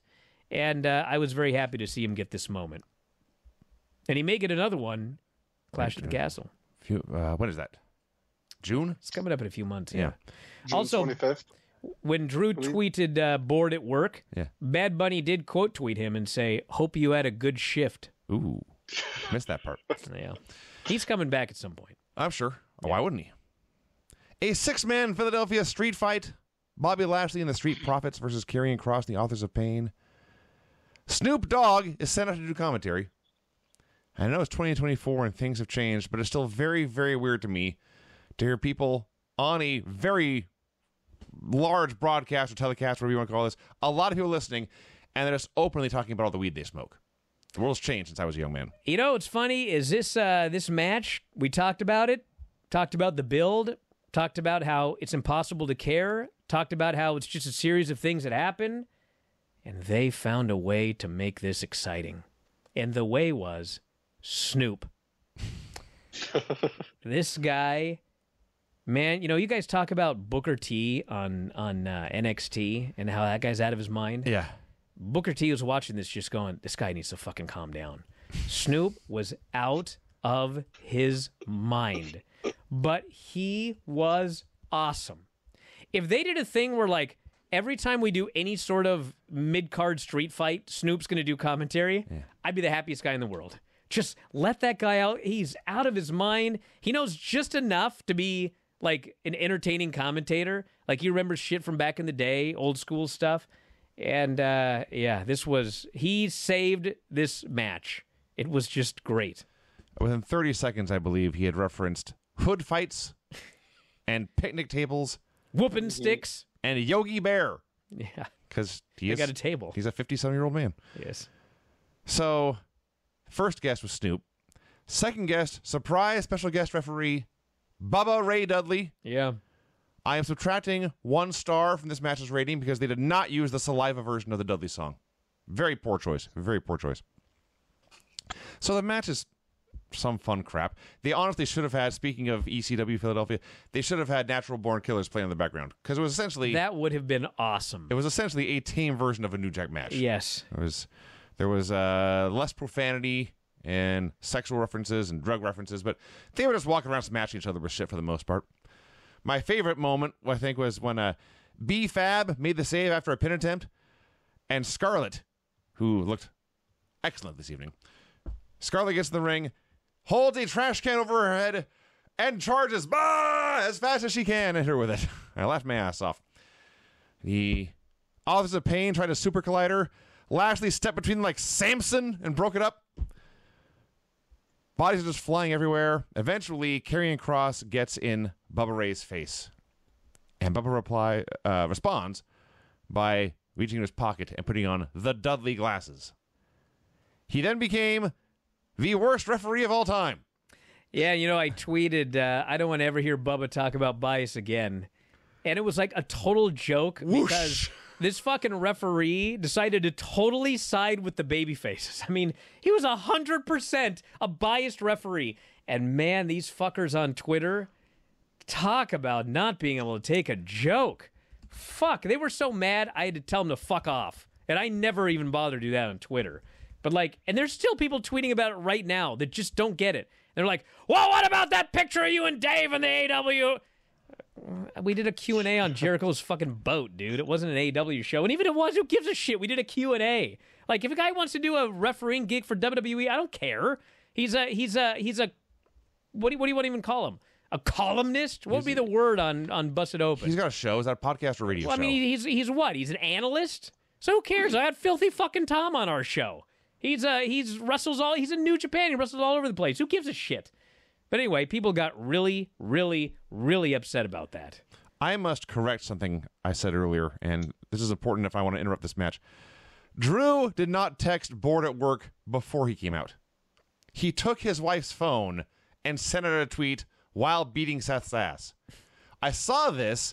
The announcer said he was doing a selfie. I thought he was taking a picture of Drew for a fan, not realizing that was his wife. But no, apparently that is the moment when that tweet went out. That is amazing. A king, this Drew McIntyre is. Oh, he is. He's the greatest. He's phenomenal. Just phenomenal. Back to the street fight. So Bubba puts the glasses on. They beat up, carrying across. Bubba's calling spots for them, participating in the what's up drop, ordering them to get tables. Like I say, a rotten referee, truly rotten.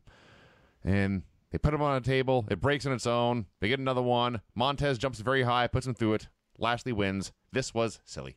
Yeah, it's fine. It was fine. I thought silly is not bad. No, it was 3 3/4 or 2 3/4. I gave it for those of you that care about stars. It was, whatever. But Snoop made it like 5 stars. So I got to give that guy credit. Eddie, what did you think of this? Whatever you would call it.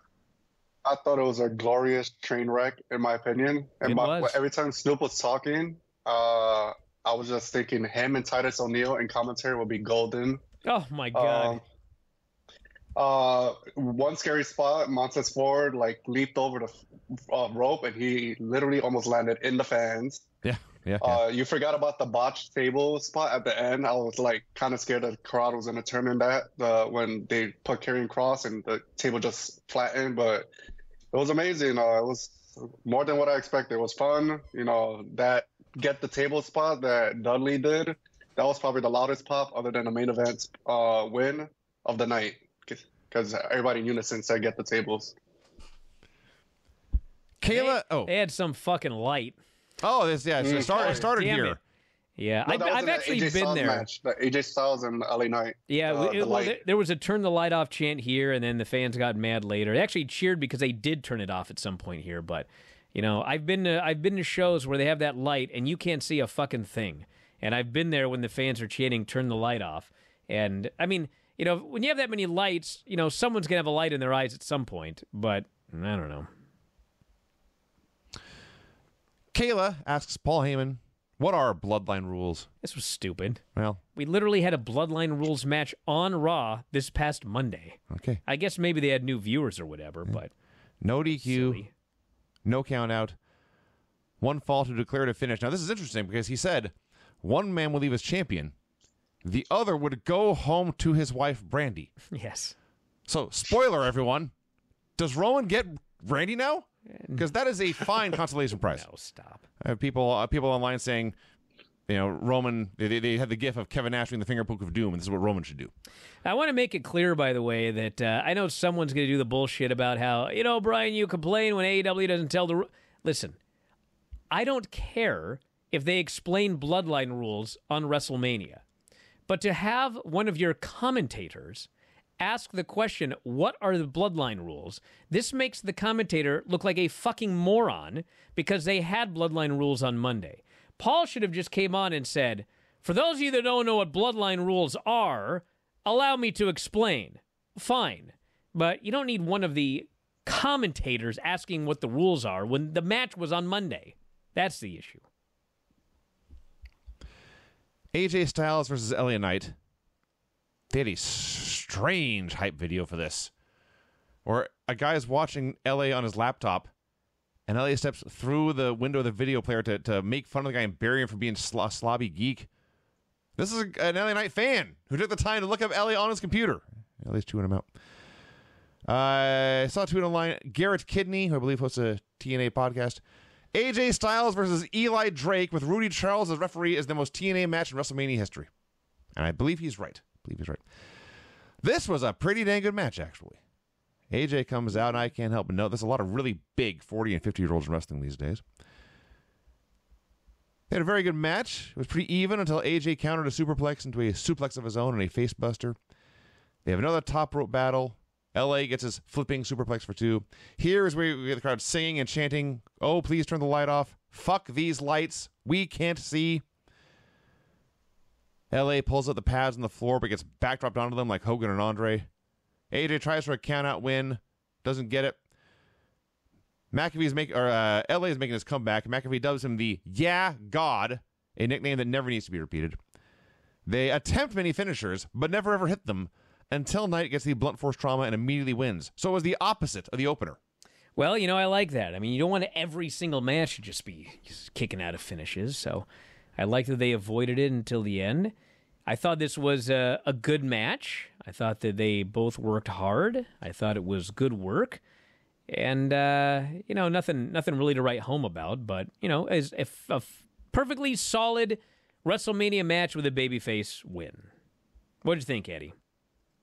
I thought it was a good match. AJ Styles made LA Knight look like $1 million because LA Knight's matches is kind of boring, but AJ Styles is just phenomenal. And that superplex German looks scary, but AJ sold it like a king. Well, it was funny in the beginning. LA Knight gave the Slim Jim car keys to some random female who didn't even care. I don't know how she's going to get the car since the car was parked near the wrestlers' parking lot, but that's another story. But yeah, it was a great match. The crowd was into it. I just want to see AJ Styles versus Gunther after this match. Because if he did this with LA Knight, with Gunther or CM Punk or Drew, it's going to be amazing. I got to say that it is funny that they mentioned both these guys had worked in many promotions previously, and obviously one of those was TNA. And if you remember both of these men in TNA, when AJ started in TNA, he was a tiny X Division guy, and LA Knight was known as like a body guy. And now here we are. AJ is just shy of his 47th birthday. He was significantly larger than LA Knight. Yes. He is huge. Ever since he came back from injury, he is huge, absolutely gigantic, and he can still somehow do all of his stuff. I don't know how, but he does. He is, in fact, phenomenal. The Hall of Fame video and presentation of the new enshrinees. The highlights were the U.S. Express unzipping their jackets to reveal Bray Wyatt t-shirts, and Bull Nakano showing off her nunchaku. Yes. And we got the return of the original ECW theme song, which... The best music in wrestling history. Great joy. Period. We need to hear that song more. Yes. Now, before we move on to this next match, I want to share something else that's online. Albert Breer, a football reporter, NFL reporter, he just mentioned, I turned on WrestleMania, and this is all so weird. Hard to tell who the bad guys are and who the good guys are, and exactly how many championship belts are there now. Well, first off, you should watch the other show. And second off, you can't figure out who the baby faces and heels are on this show? Well, that brings us to this next match, which is pretty much when he tweeted this. Logan Paul versus Kevin Owens versus Randy Orton. Did you can't watch the entrances? Clearly, he had not watched Logan Paul. I guess. Because this guy's the most natural heel in the world. No one could possibly cheer for him. Now, that being said, part of the problem is the way this match was structured, it was, in fact, the defiant heel overcoming the odds against the cowardly babyfaces who were fighting him 2-on-1 and could not get along. Kind of. I mean, at the beginning, they were double-teaming him. But it was like 2 minutes before Randy decided, I'm going to fucking RKO this Kevin Owens.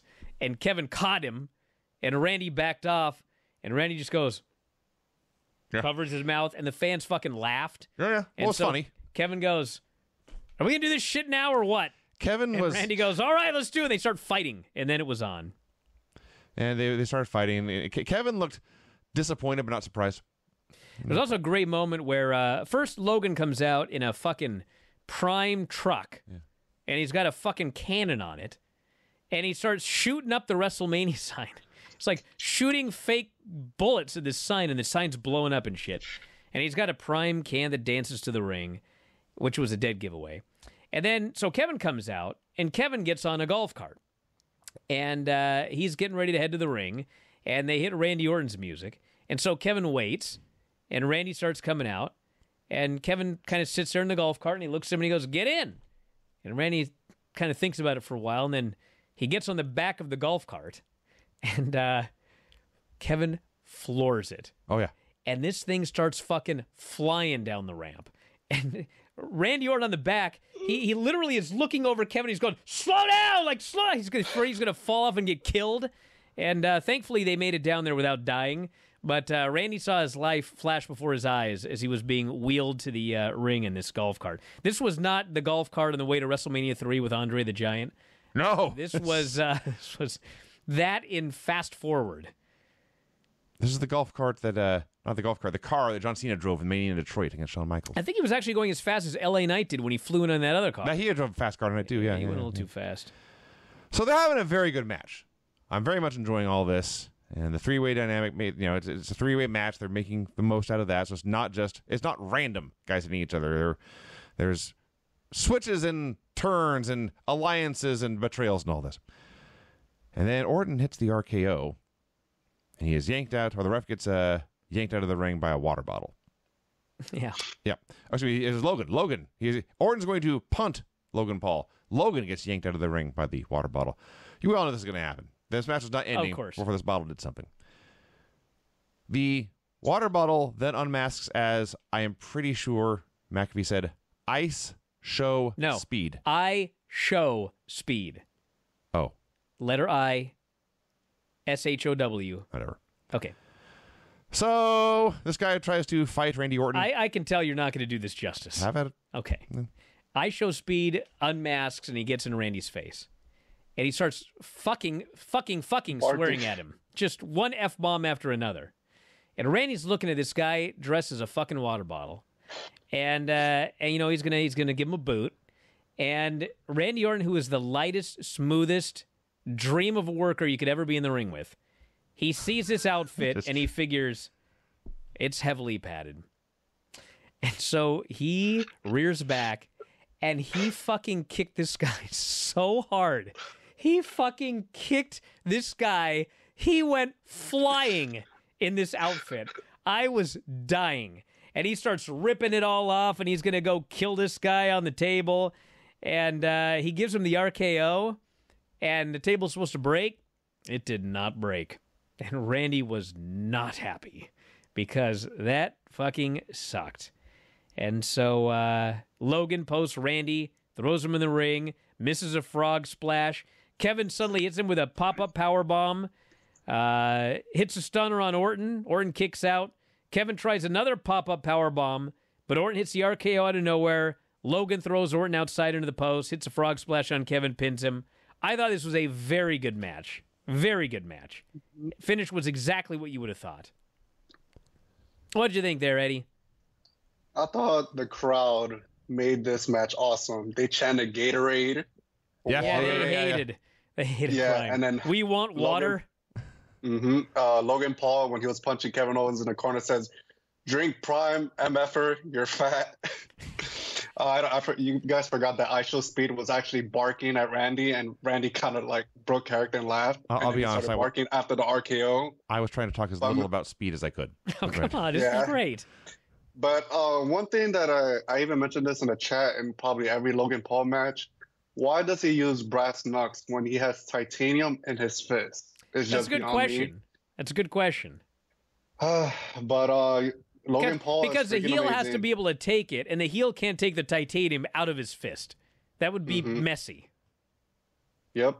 But Logan Paul is freaking amazing. I think at one point he did a freaking swanton bomb into a frog splash, and then that pop-up bomb into RKO was pretty awesome. One of the probably not top RKO in Randy Orton's WrestleMania moment. I think it was him and Seth Rollins. That's the best one, but probably a top 3 to 4 pop-up power bomb into RKO was pretty dope. As you noted, it was a great match. Michael Cole had a great night, and part of it is because with no one shouting in his ear anymore, he can just say what he's actually thinking and feeling, and it makes him much more credible. But man, when he said, "Yeah, I've been here for 20 whatever years, and I've never seen a rookie or a young wrestler take to this business as quickly as Logan Paul," he's right.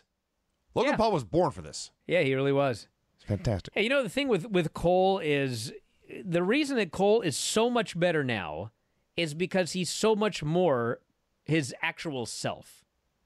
Whereas before he was just a robot that said generic shit the entire time. Yes. The thing that's holding him back from actually being like an all-time great announcer is he was a robot for so long that he can't help but say the generic bullshit. Like, even though he doesn't need to anymore. he still has to talk about the WWE Universe. He still has to say this shit that Vince made him say.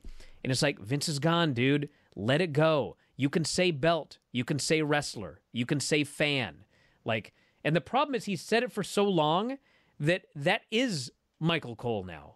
It's like part of him. It's like what Darth Vader saying, more machine now than man. That's Cole. Like, he's more of the WWE machine now than a normal person. And if he could break some of those habits, like, and remain being a real person, he probably would end up going down as one of the great announcers of all time.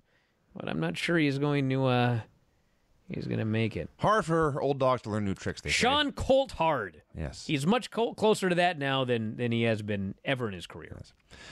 So up to this point, the show has certainly been fun. Thumbs up for everything. I don't know if it was terribly memorable. That was Obi-Wan Kenobi. I'm sorry, everybody. Regardless, at this point, it was time for the two main events of the evening, starting with Io Sky versus Bayley. And they play this video package. That's the same one I think they played yesterday. And there's pyramids in the screen. And Bayley comes out in this Egyptian goddess outfit with men in dog masks carrying her on their shoulders, laying her down, and then worshiping at her feet. And she has a smile on her face. And from this point, from the moment she came out to the end of her show, she was absolutely determined to remind y'all who the hell she is. And she came out. She was a star. She was happy to be there. She had people on her side. And Io came out, and they, in ring, bell to bell, had the best wrestling match of the night. I would say that is true. I don't think it's close. I guess Cody and Roman had some cool wrestling in between all the smoke and mirrors. But this was two athletes having a match. There was no interference. There was no bullshit. There was no fuck finish, no distractions. Just a great wrestling match. And not only that, Tom's a big fan of Bayley, Filthy Tom. And he texted me and he was like, I can't believe the fans love Bayley so much. And I was like, why? Where you been? Yeah, the past decade. She is so popular.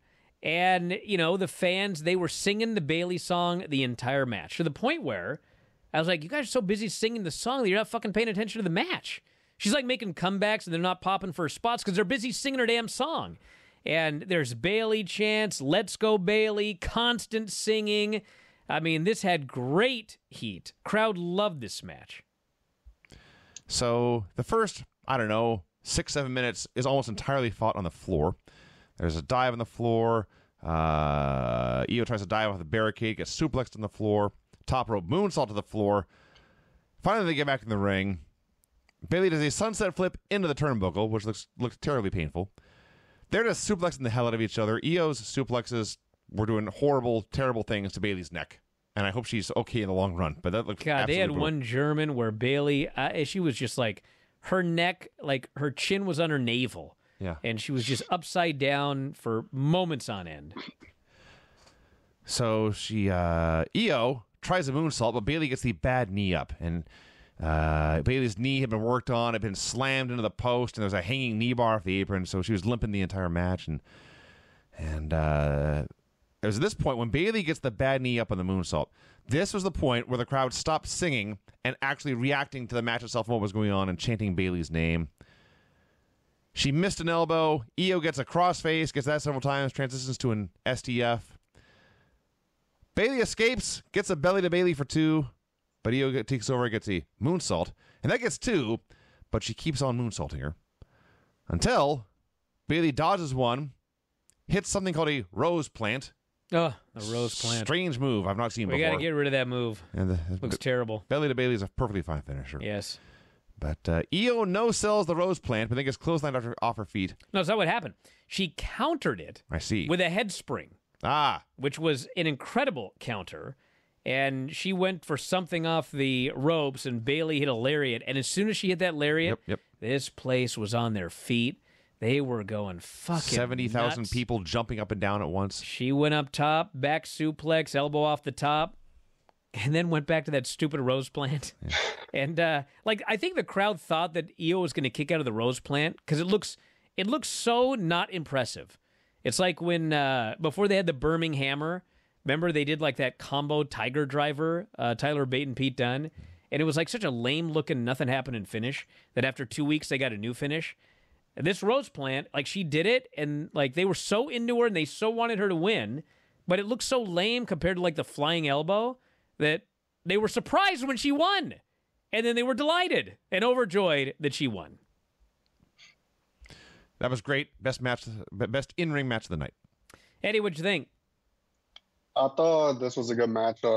Bailey definitely deserved it. If you obviously going back to 2021, she was the one that created Damage Control, brought Io Sky, Dakota Kai back, brought the creative to Triple H. So you can see the excitement, her emotions at the beginning of the match, even in the end.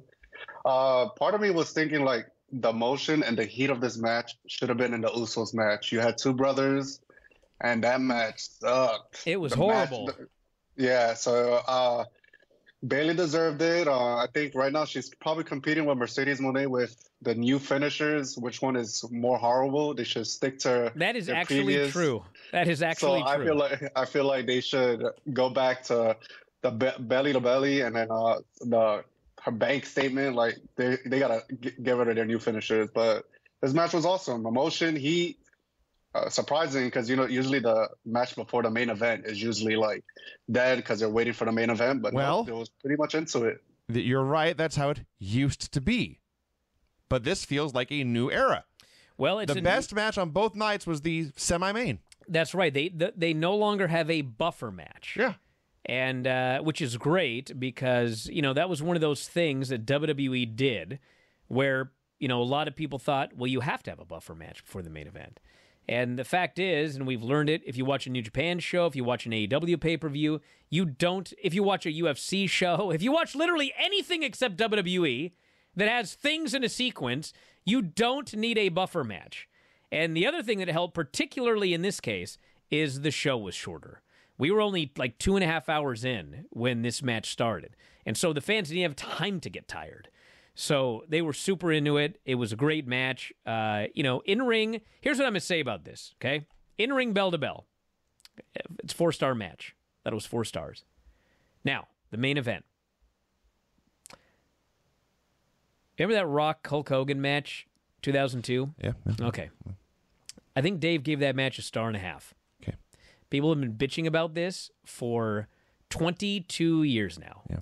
Because they talk about the crowd reaction, and they talk about all that stuff, and they say it should have been 4, whatever. All of this is stupid, but I want to make a point here. So, like, if that's going to be your argument, that match should have been like 4 stars because, the crowd was going nuts and the heat and just felt legendary, Cody and Roman Reigns was a 5-star match. I mean, for what it was perfect. It was absolutely perfect. And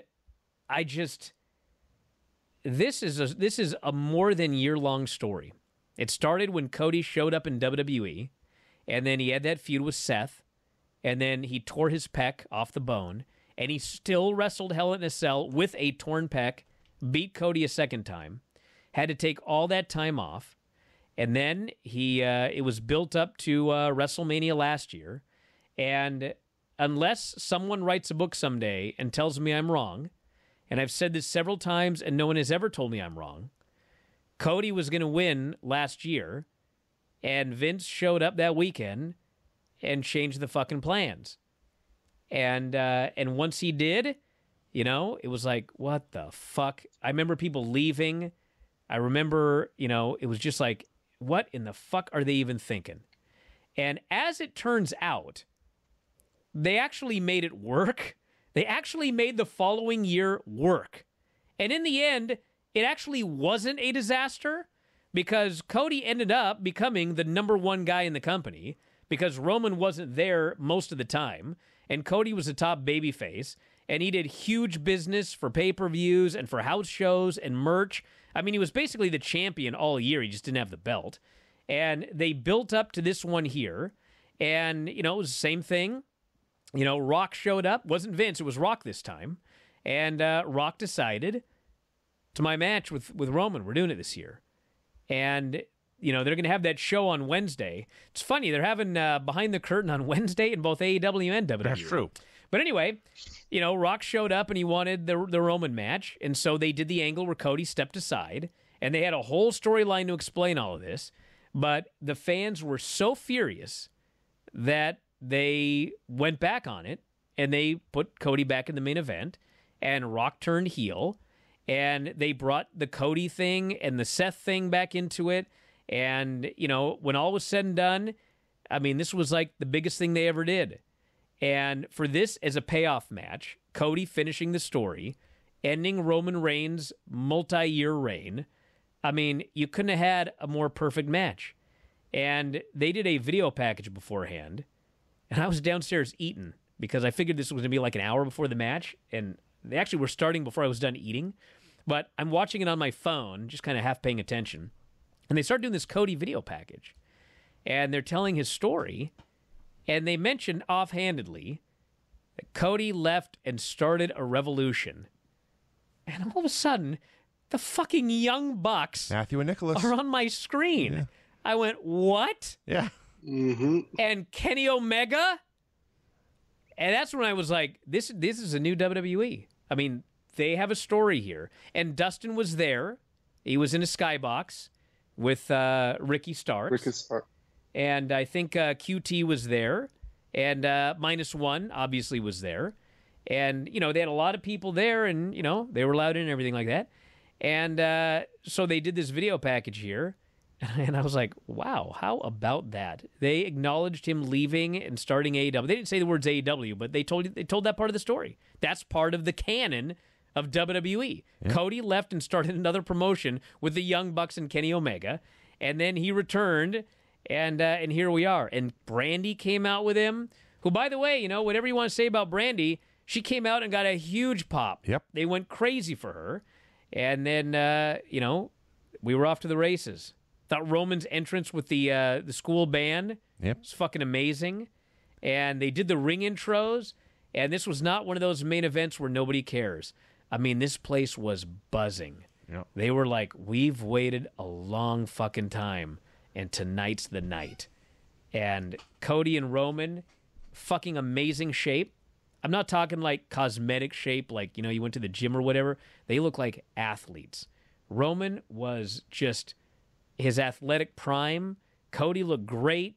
Hard-trained pro athletes they looked like. Yeah. And then the match started, and it was everything you would have expected, and the fans ate it up. It was great. Yes. So the match finally begins. They do a few hardcore things, and Cody grabs a table, but Roman cuts him off and pushes the table back, and everyone boos. And for about 5 minutes, maybe a little more, it was a Roman Reigns title defense. Hit a move, stand there, badmouth him. I'll send you to Hollywood with the rest of them. This is my company, you little bitch. At which point McAfee responds, still out of his mind, our tribal chief talking that shit. What was that moment where Michael Cole wouldn't say a bad word and then It was, I think it was when Damian Priest came out. Yes, it was Damian Priest cashing in. That's right. Priest is celebrating. Punk is sitting and cackling and clapping. And Cole says, holy sh... And he stops, and there's a long, long pause. Yeah. And then McAfee just goes, Shit. Right into the mic. I howled. What is this guy doing? He's hanging out with Steve. I think we all know. Yeah. So, the other great moment was when they're going back and forth. Roman... Oh, he also he accused first he lays Cody out and says something about a multi-million-dollar bonus and laughs. That made me laugh. Then he hits Cody with a crossroads, makes a cover. Cody kicks out. Roman is dejected. He turns to Paul Heyman and says, "That move sucks. That move don't mean nobody." I will hear no negativity towards Roman Reigns. He is fucking great. And he was awesome in this match. So they do some back and forth, and there's a nut shot and a Superman punch, and Cody hits the crossroads. He's going to go for another one, but Jimmy Uso arrives to super kick him in the face. And at that moment, that's when it felt like the match has actually begun. Because the whole point of this was there's going to be lots of interference. So. Yeah, but you know what was great? I think all the fans also knew that, but that did not stop them from getting into the first part of the match. Like in the old days, they would do something where you knew somebody was going to run in, and the people would just be dead quiet because they knew nothing was going to happen until the guy ran in. But they were like totally into this match, even though they knew 80 million people were about to run in. So we have Jimmy's out there. Jay runs out to fight with Jimmy. Thank God they had a better night than they did the night before. Jay tackles Jimmy off the stage, maybe through a table. We're not quite sure. Well, there were 2 tables there. I think they only went through one, but the point is they fell a long way, and I hope they're okay. It was not just, you fall 3 feet off the stage through 2 tables. I mean, they fell and fell and fell and then crashed through these tables. I was like, holy shit, that was scary. So next is Solo Sikoa. He runs out there. He spikes Cody. Cody still kicks out. Same finish from last year. Yes, That it was the finish. Yeah. Solo thumbed Cody as he was going for the crossroads, and then Roman speared him and pinned him. This time, Roman speared him and didn't pin him. Cody kicked out. So Solo can't believe somebody kicked out of his spike. Screams at Roman, finish him! And Roman screams back, I know! They hit a spear and spike combo. That also gets 2. Before they have a chance to do anything else, out runs John Cena. You know what? This was great because they hit the music. I'm not sure people thought that John Cena would be there. I think probably many people figured that he would, but they hit his music and they went fucking nuts. And this guy ran to the ring, and God bless John Cena. Still looks great, but that guy ain't a runner. And he was suffering running down that long-ass ramp. At his peak, agility was never a strong suit. No, and he flies into the ring, and he beats up Solo, and he gave him an AA through a table. And this was great because, they did that John Cena Solo match. And remember, Solo just destroyed him. Absolutely destroyed him. Yeah. To the point where you thought this may be the end of Rock's career, or John Cena's career. And, John Cena had hinted that he was going to be back, and people were like, man, that was a one-sided... what's John Cena? Well, here's the answer. John Cena showed up and got his revenge on Solo in the main event of WrestleMania. And the place loved it. So, yeah, I had forgotten that whole Cena Solo thing. Michael Cole, who had a great night, reminded us of that. So Cena's satisfied. He has gotten his vengeance here on the Solo Sikoa fella when The Rock's music hits. And suddenly, Cena is both surprised and very, very disappointed. What's great about The Rock is, like, we always talk about Chris Jericho and how he always has some way to reinvent his character or whatever. Yeah. This final boss, who does nothing but fucking swear, is like, Rock is coming down this ramp, and, like, the camera's just watching him walk down the ramp, and he's like, goddamn motherfucker, what's this fucking mother? And he's just, like, the whole way down, and they're trying to bleep everything. And, like, the whole time, he's just swearing his head off this whole time. This crazed madman final boss Rock. Love this character. He storms out. He is bleeped more than 2 months' worth of NXT crowds. And they have a stare down. It's Black Adam versus Peacemaker. And the fight goes exactly like a Black Adam Peacemaker fight would go. Rock destroys him. Yeah, Cena tries one swing, and Rock just grabs him and gives him the rock bottom. Cena ever knows how unselfish Cena is? Oh, yeah. This is not my fight. It's okay. Even though I just killed a guy, this guy can kill me. Then the Shield music hits. Yes. And I thought, oh, my God. Did they get Lone Dean Ambrose back for one night? You could have asked me. Well, I think they actually had people believing it was possible. Sure. But, brother, you ain't getting John Moxley if they're not going to even let Dustin sit in the front row with Cody's family. Yes. His family. So it is, of course, Seth Rollins. This poor dork. Who had a terrible, terrible weekend. Now, let's review. He makes the trip to SmackDown, where his championship defense is not mentioned even one time. He main events night 1, where he and his partner get their asses beat and are screwed. He opens night 2, where he gets his ass beat and loses the title. He returns for the main event of night 2 with a weapon. He was armed. Yes. And he gets in this ring to attack The Rock, but Roman sees him coming, spears him to death. Seth Rollins. It was a Superman punch. Regardless. Yes. Seth Rollins, I'm afraid, you're Geek of the Week. Do you remember when he came out at the beginning of the show and CM Punk said, look at this goof? Yes. I mean, I like him as a guy. I like him as a wrestler. He has the worst character in this business. Actually, he doesn't. That'd be Tatum Paxley and Joe Gacy. So he's third. Okay. Man, I felt bad for the guy here. I was like... You were a fucking geek here. He just got laid out. He's doing the Shield gimmick. He's doing the callback, and he just gets fucking laid out. So Rock gets his strap, and he's about to strap the hell out of this nerd in a flak jacket. And the dong hit. I wish I was there when Granny heard the dong hit. Oh, my Lord. It's The Undertaker. Lights go out. They come back. Taker's in the ring. Rock is scurred. Taker hits a big-ass chokeslam. Lights go out. Taker vanishes. So now... Actually, everybody vanished. That's true. Everybody disappeared with the exception of Roman Cody, Reigns. Roman, and Seth. Yeah, Seth Rollins is still in the ring. And Roman grabs that chair, and he's eyeballing Cody. But he turns. Because this guy has been carrying a grudge for a decade of when Seth Rollins broke up the Shield by hitting him in the back with a chair. And he finally gets his payback after beating his ass dozens of times in between. He lays out Seth with his chair. But you know what, Vinny? I know people hate the term cinema, and I won't use it. But if you were going to use cinema for anything, Roman Reigns had this multi-year reign. And when those lights came back on, there was a weight belt in the ring, and there was a chair in the ring, and Cody Rhodes was down. All he had to do was get that chair and beat the shit out of Cody, and he would have won. Yep.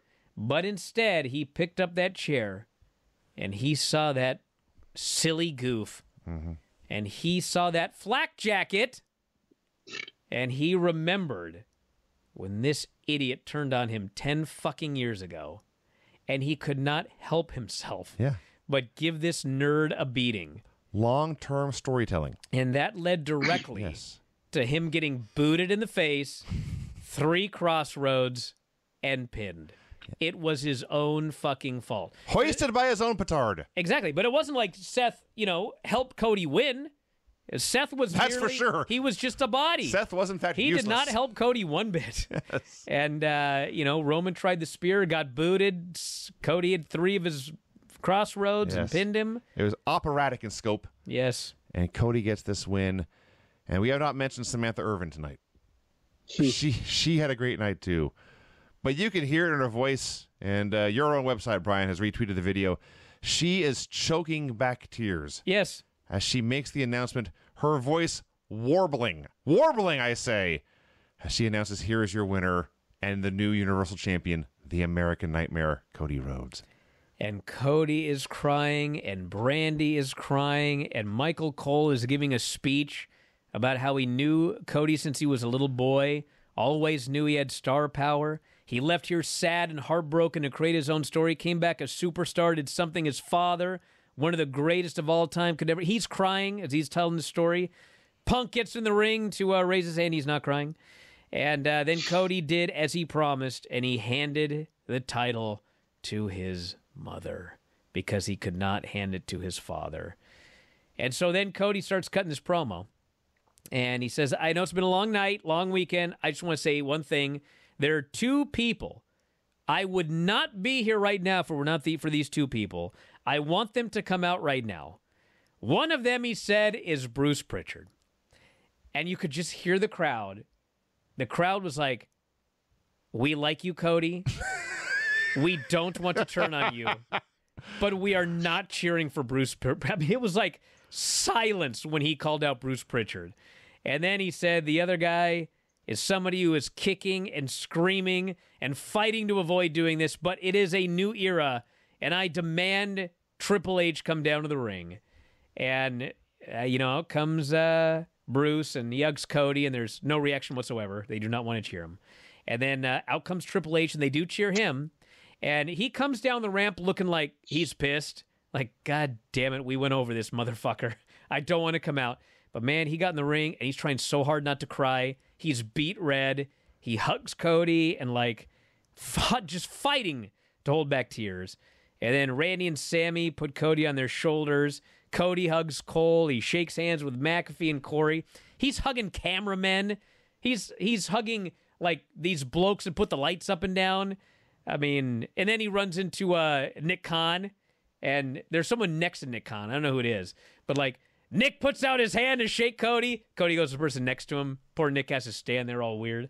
And then he shakes Nick's hand, and then, I mean, this is great.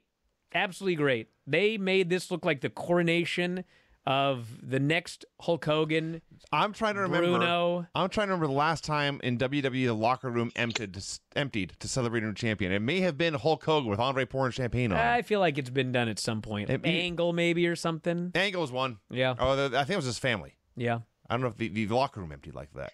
Which, by the way, a classic Dusty Rhodes trope. Yeah. So, as much as I love the match is a million zillion stars. The post match was even better, and like I said, an even bigger sign that things have changed here because I haven't seen a babyface win a Mania in forever, but when they do, they're usually out there alone. And here's the locker room as a united front, happy and proud of this guy for what he's done. His family is out there, a bunch of people you don't know, random children, -1. And Cody does his bit and is the most babyface ever saw, hugging every employee of the thousands that work for this company. And everyone loved him, and he loved everyone. And that was a win. And the show ended, and you've never been happier at the end of a WWE show. Yeah. I will never forget that WrestleMania when Shawn Michaels retired.